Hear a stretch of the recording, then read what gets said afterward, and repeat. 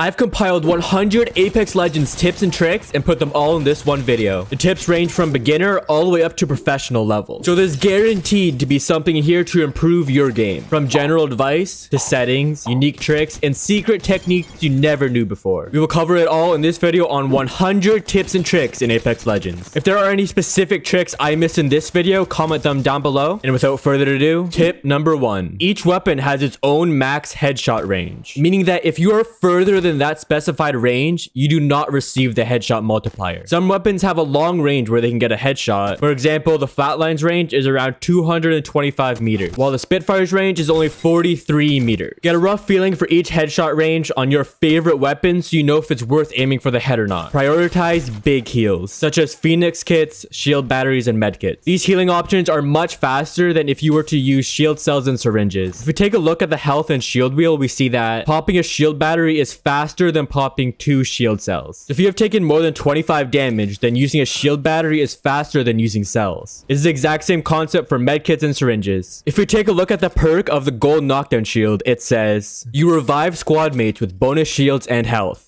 You always want to give this to the player on the squad that has the highest probability of reviving someone. Usually, this would either be the Gibraltar, Lifeline, Mirage, or Newcastle, but some other legends have their own abilities that can help in reviving teammates as well. Turn up your brightness to see dark corners of the map. With low brightness, you won't be able to see enemies hiding in areas with shadows. If we turn it up, those areas are much easier to see. I recommend keeping your brightness around 75%. If you go to your settings and set streamer mode to all, then in the feed at the top right of your screen, it will indicate the legends names rather than the player IDs. This is super helpful because it lets you know which legends are knocked and which legends are still alive. Learn the different loot spawns around the map. Every single match, there will be similar loot in similar locations. For example, I know that there is almost guaranteed to be a weapon in the main floor of this building, so I tend to drop here so I know I don't have to be running around the map searching for a weapon. Don't underestimate hip firing in Apex Legends. It can be a bad habit to always ADS because your movement speed is slower than when you're hip firing. Try hip firing more often and you will see just how strong it can be. Don't bother using Octane Stim before using a jump pad. You will go the exact same distance and speed whether you're using your Stim or not when going onto a jump pad. The only thing that really happens if you use your Stim is you lose that chunk of HP. Throw abilities through windows to catch enemies off guard. As you see in this clip, I throw my caustic gas into the building through the windows, and the enemies are forced to either take the damage from the gas or walk straight into my line of fire. Crouch to instantly unhook from a zipline. This is better than jumping because you won't spend as much time in the air where enemies can get free shots off onto you. This works on both vertical ziplines, horizontal ziplines, and zip rails. Close doors whenever a Wraith that is into the void is trying to escape. She won't be able to open it up until her tactical is finished, allowing you to easily knock her. A lot of players know the EVA 8 is automatic, considering it is called the EVA 8 auto, but a lot of players don't know that the Mozambique is also automatic. Hold down left click or your right trigger with these two shotguns and you will deal a surprising amount of damage. You can actually make the bots in the firing range move and shoot back at you. To activate this, go to the cave in the top right of the firing range. Make sure you drop everything in your inventory. Then go up to the ledge inside the cave. I recommend playing Pathfinder for this. Then crouch and look down in the middle of this platform. Switch to any other legend and then the bots are activated. If you do get stuck like me, just switch legends and you should be freed. Then you can slide down and warm up with the moving bots. Block off doors with legend abilities, such as Caustic's gas traps, Watson's interceptor pylon, Loba's black market, or Rampart's amp cover. Enemies will be forced to kick down the door or find another way in. Shoot downed enemies to get additional damage towards your 2k, 2.5k, 3k, and 4k badges. But do keep in mind that the damage you do on a player that is already knocked down does not count towards your Evo shield. If you are ever getting punched out off drop, hold crouch and you will slide out of the enemy's melee range. When you are flying in from the dropship, hit an object in the sky to start free fall. This will allow you to hit the ground quicker and get the loot before your enemies. Use a throwable to mask the audio of you reviving your teammates. I prefer using thermites for this just because the audio lasts longer. However, grenades, arc stars, and legend abilities work as well as long as you time the revive properly. Open up your your inventory, and in the bottom left, you can see what ammo types your teammates are using. This comes in handy because you shouldn't all use the same ammo type in a match, as you will inevitably run out. Go to your settings and switch your reticle color to as dark of a red as possible. This isn't for everyone, but I prefer it as it makes the reticle much less distracting, so you can line up those important shots. There's a little indicator with a person holding up their hand. This means that a player on your team needs this item, so you should always ping it to be a helpful teammate. Typically, the Sentinel requires 2 shield cells to charge, but if you have gold armor, then it only requires 1 cell, making it the perfect combo. Crouch walk to be invisible to Seer's exhibit, at least until you're able to destroy it and then take out the enemies. Do a finisher on your opponent to recharge your shields without wasting any cells or batteries. Keep in mind it only recharges shields and not your health. Hide good loot you don't want your enemies to find, or even better, throw it off the map completely. If you or your teammates ping that there's an enemy, but you don't ping the enemy, the text will be white. And if your teammates or you ping the enemy themselves, the text will be red. Test out all the weapons and legend abilities in the firing range, so you know exactly what to expect when you get into a match. Shoot the flyers in the sky on King's Canyon or Storm Point to level up your Evo shield. Just please ask for forgiveness afterwards. Don't melee during a fight unless absolutely necessary. It tends to miss and get you eliminated far too often. Heat shields work vertically, so if you place it at the top of a cliff or a building, then go underneath, you will be protected from any zone damage. Play aggressively, as when you do, you will catch enemies off guard. Most players also play much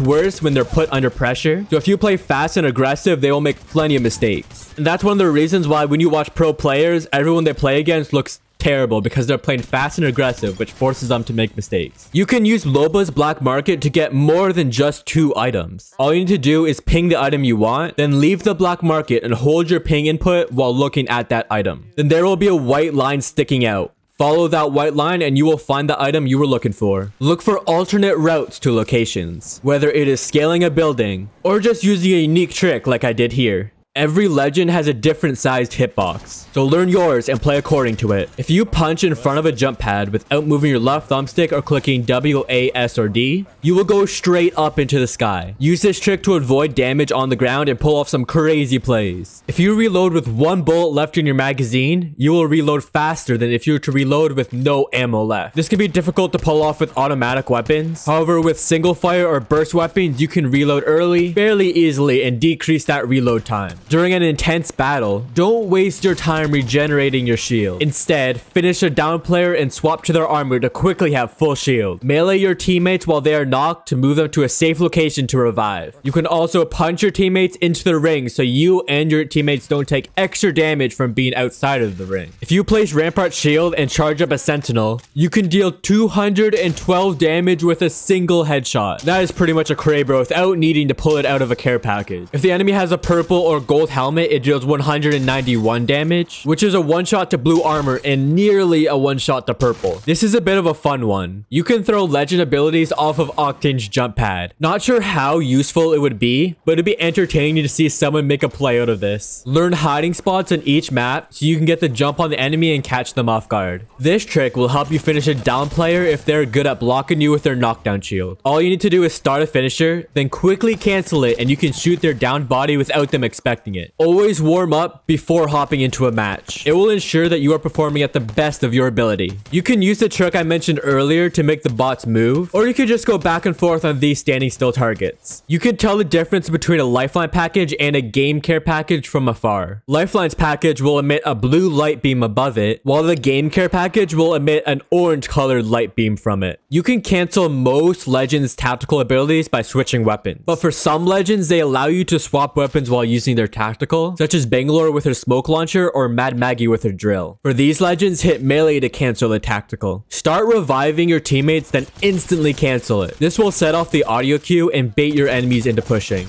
Open up your inventory to see what level helmets, armor, knockdown shield, and backpacks your teammates have. You could also open up your inventory and in the top right, go over to legend, and this will allow you to see all of your legend's abilities in case you forget something in the middle of a match. Drop a like and subscribe if you are enjoying this video, as these 100 tips and tricks videos take quite a long time to make. Randomly shoot into the sky and into your teammates with both of your weapons. This will bait enemies into pushing you because they think you are low from another team fight, and you would be surprised at how many squads I've been easily able to take out using this trick against them. Remember to get your free daily treasure pack so you can unlock the free rewards before the season ends. Use cover whenever possible in Apex Legends. The less of your hitbox that is visible, the harder it will be for enemies to hit their shots. If you want to craft ammo for one of your weapons, but you have a second weapon equipped, drop that second weapon, then you can craft that one ammo type you want. This also uses half the crafting materials, so it's perfect if you are running low on materials. Try to maintain high ground whenever possible. It is much easier to win a 1v1 when you are shooting down on the enemies and they have to look up. You can also drop down whenever you need to, but it is much harder for the enemy that is on the ground to get up to high ground unless they use their abilities. In gunfights, you rarely want to spend time reloading your weapon. Instead, swap to your secondary and finish off the enemy with that weapon. Even if your secondary isn't great, it is still better than reloading in most scenarios. Extended magazines not only give you more ammo to work with, but it also decreases the reload time with higher tier mags. Whenever you are running around the map, holster your weapon to increase your movement speed. Use movement tech more often in Apex Legends. Most players already know how to use a variety of movement tricks. However, they don't implement it quite often enough in their gameplay. Simple movement tricks like wall bouncing will still catch enemies off guard as not many players actually use them in matches. Use your teammates' knockdown shields as additional cover. The shield will curve towards you, making it easy for you to shoot over, but difficult for the enemy to shoot you. Increase your FOV. With a higher FOV, you can see more of your surroundings, ensuring you don't miss anything important when you're looking around. I recommend keeping your FOV somewhere between 90 to 110. Some weapons can open and close doors by shooting them. Use this to get shots off onto your enemies inside of buildings without ever having to run up and open the door. You can also use this to close doors if you don't want to run towards them, or if you just need to sit on another door and close the other one because someone's trying to enter. Hold down the ping input to give more precise information to your teammates. Keep an eye on the feed in the top right of your screen. It will tell you if someone's armor is broken and what legend they are playing. Use this information to prioritize who you are shooting at during a team fight. If the loot on the ground is floating, it means somebody nearby is using Loba's black market. Every time you open up a loot pill, you receive 5 crafting materials. So if there are no crafting materials nearby, but you need to craft something, find some loot pills and open them up. Record your own gameplay. Then in the future, look back at that recording and see how far you have come and see how much you have improved. Forget about these little symbols that indicate the various legend types. They tell you very little about what the legend's actual role is on a team, and it is much better to learn each legend individually. Drop a fresh armor for your teammate before you or someone else revives them. This will allow them to instantly get up to full shield after being revived. If you really want to get better at Apex Legends fast, stop playing rank. You will improve much faster by playing public matches and running at every fight you can than if you were to hop into a ranked match and get into 1 or 2 fights in 20 minutes. If you made it this far in the video, go down in the comment section down below and type in Buff Mirage. Play all of the legends in the game, even if you want to focus on only a few of them. This will help you get comfortable with how each legend's abilities are used and their different cooldown time. Then when you play against them with your legend of choice, you will know exactly how to play around their abilities. Leave the dropship around 400 to 550 meters from your target destination. This should help you hit the ground before any of your opponents. Stay towards the edge of the ring and work your way in instead of staying in the center. This will prevent you from getting stuck with multiple teams around you where you can't do much to survive. Ping your ultimate in the bottom right of your inventory to inform your teammates on what percentage you are at, or to let them know that you already have it. Pay attention to the loot rarity on the top of your screen whenever you are entering a new POI. Use this information to help dictate where you want to be looting in following matches. Don't spend the Apex coins that you receive during the battle pass. Instead, save them up so you can use them to purchase the next season's battle pass for completely free. Use pay to win iron sights to improve your aim when you don't have any optics equipped. This is what I recommend using your crafting materials towards instead of buying a new legend skin.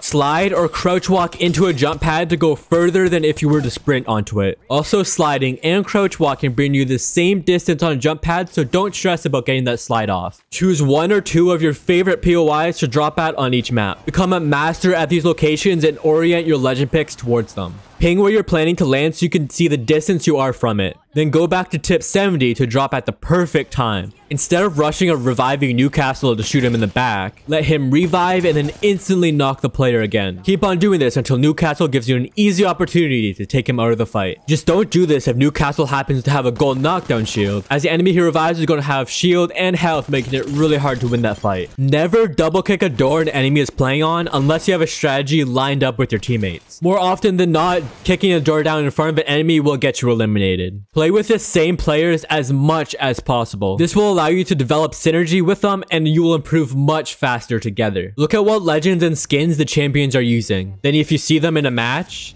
you can understand that you're going to have a tough battle and play accordingly. Always keep in mind the damage you need to level up to your next Evo shield. And if you are close to the next level, then instead of rushing into your next fight, play from afar until you level it up and then push with an extra 25 HP. Use red armor instead of gold armor the majority of the time. The only exceptions are if you have no shield batteries or you're using the Sentinel charge up trick from tip 22. After a fight, loot up as quick as possible. As in Apex Legends, there's almost always a third party waiting just around the corner. Randomly throw holo sprays around the map. You'd be surprised at how often players will like them and reveal their location to you. At the time of recording this video, there are 28 weapons, or 29 if you include the throwing knife. Pick a few of your favorite weapons and stick with them as much as possible. Even pro players you will see running the same 3 or 4 weapons all of the time. Combo your abilities with your teammates. From throwing your knuckle clusters into Horizon's black hole to jump padding in Revenant's death protection, there are plenty of legend abilities you can combo for great value in the game. Slide often while running to move at maximum speed. Most players already know to do this, but they don't implement it quite as much as they should. Don't be afraid to back out of a fight if you don't have the resources to win it. Wait a little bit